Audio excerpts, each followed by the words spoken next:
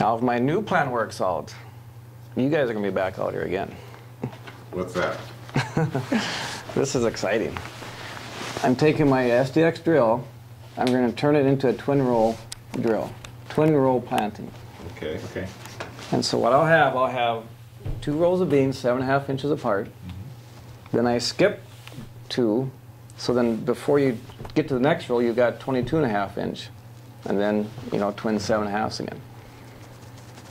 Now, I didn't think of this. I'll give, you know, Travis Messer out at Plains Grain and Agronomy in Enderland, he said, you know, we've tried this, and we've seen up to a 6 bushel yield gain.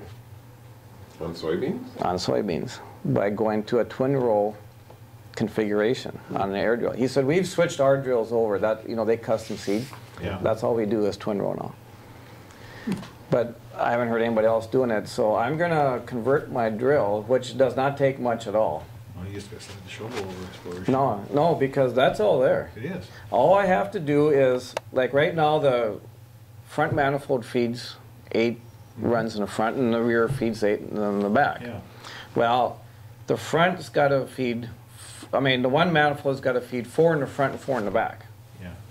Just change your air So that, You just go, yeah, you just that go just swap has to be hoses. rehosed. Yeah. But then the front manifold sits in front of the front rank. That's got to get moved back to the middle. So the manifolds are actually going to sit right next to each other. Yeah. And then just rehose them.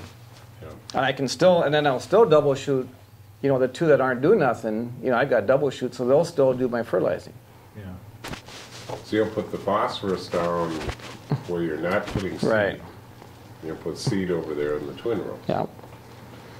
So then I asked him, okay, well, how are we getting yield gain? I mean, what's your, you know, I said, well, I think we're helping the white mold situation a little bit, just getting some air down the rows. Keeping that 22-inch row there. Which would be no advantage against a planter, but against another drill. Yeah. And then we're not driving down any beans. You know, and see, my tractor then fits. I straddle 3 rows instead of 4. Yeah. So the tractor main tires fit. Now the duals do not fit. I actually need a 30-inch dual. Yeah. So I spray with single tires anyway. So the sprayer, what do I have to do? So I traded the sprayer off for tracks yesterday. We Okay. got a track sprayer. I got a top air on tracks. So now I just deal with single tracks. So now I don't have to worry about it. Well, that's a big deal on soybeans because you're spraying them twice. Yeah, at least twice. If you go back for insects 3 times, well, Yeah. by the 3rd time, there's nothing there. Yeah. And by that time, the plants next to them don't necessarily get the, you know, the compensation factor is kind of too late. Yeah. And then the 3rd thing, he says, it just seems to me, you know, the seeds are just spread out better. You just got a little bit more room to, if a doubles drop or something. Well, the other thing that crosses my mind is the advantage of doing that is, you know, the buddy system in soybeans. Crusting, yeah. When you put soybeans in Right. more constant, they emerge better. Yeah. So you probably Oh, yeah, you go back to the 30-inch roll days, those things could, Pop through they could go through Crust that anything. thick, yeah. Oh, Yeah. they would all get together and, Yep. You'd lift it up, you'd see it go yeah, down the you road. couldn't Yeah, stop. They came You'd up, see you'd it. see the Yeah. soil Yeah. lifting up. yeah. So, you know, he just thinks just having them in a zone is better. So those are the 3 things. So I'm going to try it. He said it looks pretty cool too. You know, I mean, it isn't long and that roll's filled in, so you got this Nice big thick row. nice wide thick roll, and everybody else has still got a skinny one. So I like the idea of spraying down, driving down, Yeah. you know, in between rolls. Almost like tram rows almost. Yeah. So and you can still, you know, plant your wheat. You know, it doesn't change anything. All it's changing is the hosing, really. Yeah. So I can still plant wheat with it. And then, you know, you're not balanced, you know, the drill's not going to be balanced perfectly with the tractor, but with auto steer now, you just plug in your offset.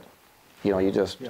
figure out what your offset is, plus or minus, whatever, and that'll take care of that. Well, I mean, if you gain a bushel, Yeah. Yeah. I mean, No cost. a bushel will buy the tracks. Yeah. 2 bushels will pay for the drill over the course of 3 or 4 years to trade. Especially at today's commodity price. Oh, Yeah.